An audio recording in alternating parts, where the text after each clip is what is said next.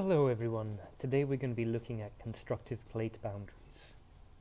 Now remember, when you're drawing a diagram or you're explaining constructive plate boundaries, it's not enough to just write some text or to draw a diagram. Ideally you need to do both.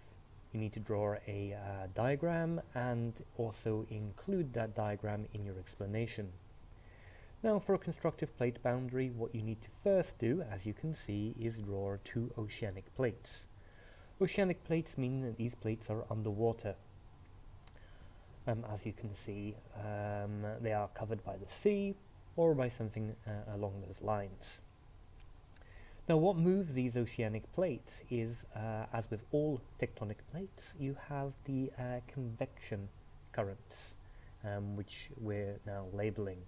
These convection currents rise up from a hotspot deep inside the mantle, and as they get pushed up on either side, they move outwards, and the friction that they generate between the oceanic plate and the moving magma of the convection currents pulls the two oceanic plates apart. It's basically part of the theory of plate tectonics. The gap that is generated between these two plates allows some of that magma to be pushed outwards in the form of lava, because magma is beneath the surface and lava is on the surface.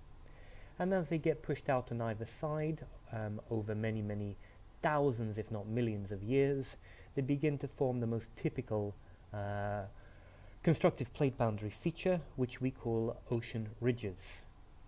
The most famous of the ocean ridges is the Mid-Atlantic Ridge, as you can see labeled on the diagram.